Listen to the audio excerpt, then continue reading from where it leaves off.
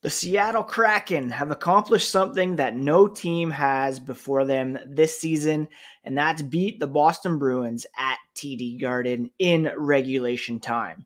This is Ian McLaren, host of Locked On Boston Bruins, and it was Martin Jones, who was a Bruin for about 5 minutes back in 2015, who shut out the Bruins. It was the first time they've failed to score a goal in a game this season as well, and the Bruins dropped their home record to 19-1-3 on the season.